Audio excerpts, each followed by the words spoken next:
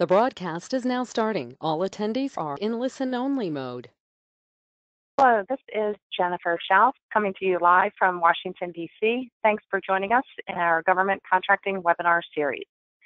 Our full schedule of webinars can be found on our website under the webinar section, and they are all complimentary, they are all recorded, and you can find the full schedule there. This week, we are covering today, Eric Crusius is covering the Service Contract Act. At 12:30 today, we have rescheduled a webinar from last week on teaming and subcontracting. Other topics this week include capability statements, the False Claims Act, and hub zone certification. A little bit about us. We are based in downtown Washington, D.C., providing various services for federal contractors, anything from market analysis reports, GSA schedules, 8A certification, proposal writing, compliance with your contracts, and additional services. We do host the webinars throughout the year, as well as networking events and seminars. You can find those all on our website or subscribe to our newsletter on the website as well. A little bit about me here, but more importantly, I'd rather dig into the topic today on Service Contract Act, and Eric Crusius will lead us through that. And Eric, thanks so much for joining us today. I will turn the floor over to you, and look forward to hearing your presentation today. Wonderful, Jennifer. Thanks. And you can move on from my bio. That's perfectly fine. And that's a little bit about Holland & Knight, the law firm that I work at. But getting to the content, Service Contract Act is one of those areas in government contracting that's fairly complicated. Labor laws are complicated, and when you add Service Contract Act to the mix, it's a kind of a double whammy. So first one, just diving into the content, first one looking to see if you need to worry about the Service Contract Act, you should see whether the Service Contract Act is applicable to your contract. And it is applicable to your contract if the clause on wage determination is in your contract. Pretty simple stuff. Some folks are under the illusion that if their wage determination is only referenced but not placed into the contract, that means that the SCA is not part of the contract, but in fact, the wage termination, just a reference to the wage termination number is sufficient. And just a little tip for folks, if you get a contract or have a proposal or have an RFP from the government where there's no clause under wage termination in the contract, and you're concerned because it looks like a Service Contract Act contract, it's best to reach out to the agency and ask. While DOL cannot enforce a non-Service Contract Act contract, what they'll do in an investigation if somebody complains and there's no SCA clause in your contract, they'll launch the investigation. DOL will make a determination whether SCA is part of your should be part of your contract or not, whether it was excluded in error by the agency. If they think it was excluded in error by the agency, what they'll do is they'll require the agency to put it into your contract retroactively, and then you'll be responsible for the back wages and benefits. You, of course, can get that from the agency, but you'll have to float that for some of the time along the way. So to avoid all those hassles, reaching out to the agency and pushing them maybe to put the SCA clause on wage termination in your contract is a good way to go. So if you do have SCA and you have to worry about it, these are the basic requirements that are applicable. First requirement is wages according to wage termination or CBA, and that's the wage termination that we said would be in your contract. Then there's another category of things that are provided to the employees, and those are benefits, and those are broken up into three categories. Health and welfare benefits, vacation, and sick leave, which we'll talk a little bit about more in a few minutes. Also, contractors are required to notify their employees that they're part of an SCA contract, what their labor category is, how much they're going to get paid, etc. And the best way to do that usually is through a letter from the company to the employee when they're onboarded. That often doesn't happen, so it's sometimes good to kind of do that if it hasn't happened in the past, when you have a new modification or a new contract year coming up, to do that and use that as an excuse to send out those letters. Also, contractors must retain records for 3+ years, but usually contractors have to retain records for a longer period of time for other reasons, so that's not usually an issue. So for the first requirement, wages that are required to be paid can be found in the appropriate wage determination or collective bargaining agreement. And the common misnomer is that if there's a new wage determination out there that's put out by DOL or a new H&W rate, that you have to pay that immediately. In fact, you should not pay that as a contractor until the next until that wage determination is put into your contract. Only then, because for two reasons. One, you're not required to, so you're creating more work for yourself when you don't have to. And two, the agency will not, will probably not, I should say, give you a price adjustment for those new wages and benefits if you put them in advance of when it's in your contract. So it's important to wait until the agency puts the new wage determination into your contract so you can get a price adjustment for those new wages and or benefits. And the wages in the wage determination, I should always mention, are floor, not a ceiling. So the contractor is free to pay more than the wage determination amounts if they so choose. And of course, correct mapping is essential.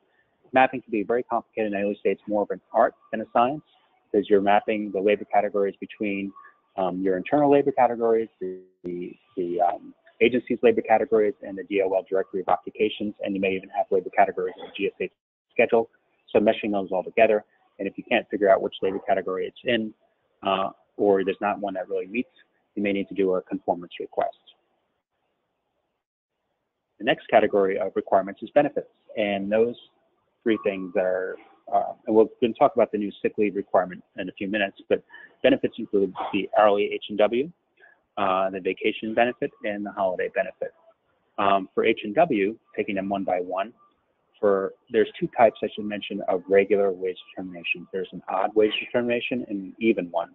The odd ones have an odd number, and the even ones have an even number, so it's pretty simple. If you have an odd wage determination, which a majority of them are, there are very few even ones out there, but it's important to still check. You can pay H&W for every hour paid up to 40 hours for each employee on an employee by employee basis. If it's an even wage determination, the H&W must be paid for every hour worked, and there's no maximum, and that can be paid into a pool. So that way, if there are some employees that you're going to give more H&W to, you can do that, and essentially discriminate between the employees as far as who's going to get more H&W, less. Maybe it's based on seniority or some other metric, as long as the pool has the right amount of H&W and is distributed properly. If there is a CBA, that will supplant the wage determination if it's applicable. That's for wages and for benefits. Moving on to vacation. Vacation is awarded in annual buckets, and it's tied to the employee's anniversary date. And when I say anniversary date, I mean the date that they have started with your company, whether in a commercial capacity or in a government contract, or the date they were the predecessor contractor if you hired them on subsequently, no matter, as long as they're at the same federal facility doing similar work. So vacation can be hard to keep track of. So for vacation, that's a benefit. A common question I get, can I pay that out ahead of time? And yes, you can. So vacation, the first year, let's just say you hire an employee and they're a brand new employee, brand new to government contracting, brand new to you. The first year you don't owe them any vacation time under just about every wage determination. CBAs are a different story, and that may have a different alternative arrangement. But for those employees that are being paid pursuant to a regular wage determination, the first year you don't owe the vacation time to the employee until that first anniversary happens. And some contractors will choose to prorate that in advance and allow workers to accumulate vacation ahead of time. In any instance, that bucket must be paid on an annual basis. So whatever hasn't been given prior to that anniversary year must be given on that anniversary year. And that's just an allocation for that worker. And that vacation time then subsequently must be paid out before the first of whichever of these things happens first. The next anniversary date for the employee, the termination of the employment with the contractor, or a new contract or a new with the employee, whichever comes first. And vacation, I should mention, is prorated for part-time employees. And we're going to have a discussion in a minute on how you treat part-time employees, but for vacation, it's prorated. Holidays are specified in each wage determination, and you as an employer can substitute different holidays as long as you give the employees notice. I always give the example, if you have a contract to provide Santa Clauses on a military base, and December 25th is obviously a very popular time for Santa Clauses. So even though that's a date in the wage determination, that's a holiday, you can, upon hiring those Santa Clauses, say, hey, December 25th is a big holiday, so we're going to give you December 26th off instead of December 25th, and that's permissible as long as you give the employees notice of that ahead of time. And for part-time employees, holidays are prorated by looking at the hours worked in the prior work week to the holiday. So some pitfalls to look at when dealing with Service Contract Act contracts. One, often problems arise in the prime sub issues. The prime does not flow down the SCA clause properly down to the sub. The sub is not prepared to comply with the Service Contract Act. You should know that according to the regulations, primes and subs are jointly and severally liable for issues with the Service Contract Act if it's a sub issue. So primes should be vigilant about flowing down the SCA clause and wage determinations, informing the subs by email that the SCA is applicable, maybe getting a certification in the subcontract agreement that the sub will comply with the Service Contract Act. Those are all good tips on ensuring sub compliance. And while DOL has the option of going after both the prime and the sub, they'll usually look to the party that's responsible for the SCA violation. If the prime has done everything they're supposed to do, they'll initially look to the sub.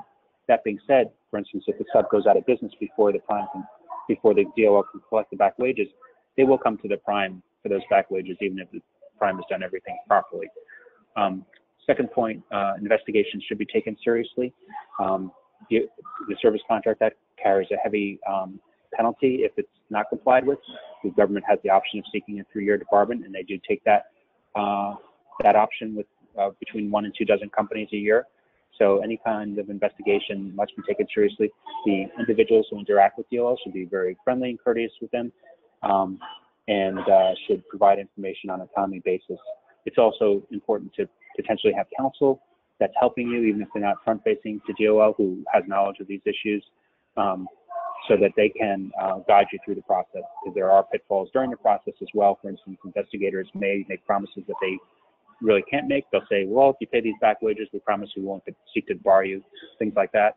I've had clients previously, before they hired me, been taken for that ride. So just be very wary about what they promise, because oftentimes they can't promise what they do. Another pitfall, temporary employees, part-time, 1099s, and full-time employees are all entitled to the same pay and benefits as each other under the Service Contract Act. It's just with the part-time, temporary, and 1099s, if they're not working 40 hours a week, those benefits and pay are prorated. Also, if you do have a CBA, make sure the CBA is given to the agency in plenty of time under the regulations, because if it's not, you may be obligated to pay those wages and benefits in the CBA, but the agency would not be obligated to pay those wages and benefits from the CBA, and that could be a very dangerous situation. And just pretty much just about closing up with some new SCA requirements to look for. There's a minimum wage of $10.20 an hour, which is supposed to advance automatically every year. And that is applicable to workers who are billing to a contract and those who are supporting a contract. And that could have a very broad meaning. For instance, if you have a worker who's supporting the contract part of the time, maybe doing accounting for the contract, but they aren't directly billing to the contract, they may be covered by this minimum wage as long as they spend a certain amount of time supporting that contract. Second issue is non-displacement of qualified workers, which requires contractors to give offers of employment to the non-exempt SCA employees on the contract. With some exceptions, those offers of employment have to be made. It's kind of actually a tricky regulation to comply with sometimes. So just be on the lookout. There are exceptions to it. If you change staffing plans, for instance, you're not obligated to necessarily give all the qualified workers offers of employment. And there are a number of other carve-outs in the regulation. For instance, if the worker's not qualified or if they're a poor performer, those may be excuses not to give workers an offer. But the burden is on the contractor to prove those allegations. So it should be in writing, and there should be ample proof before a contractor does not declines to give an offer of employment to a worker. And finally, sick leave, which just was effective January 1st of 2017. It's only applicable if the sick leave provision was in the solicitation and now is in your contract, and it requires 1 hour of sick leave for every 30 hours worked for SCA and exempt employees as well who are working on the contract or supporting the contract. So it's a wider breadth of employees who are covered by sick leave. I will say that for the SCA employees, the H&W rate is lower. This is something that's just came out from DOL a few weeks ago.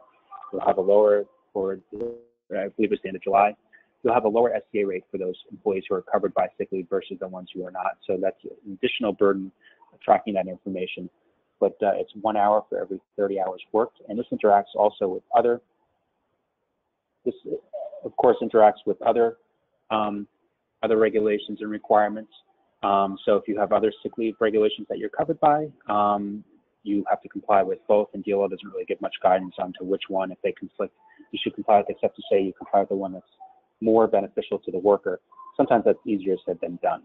So those are the new SCA requirements. And that's the lowdown on the Service Contract Act. Eric, thanks so much for sharing your time, your knowledge, and expertise on SCA. Thanks to all the attendees for joining us. If you have additional questions about Service Contract Act, please contact Eric.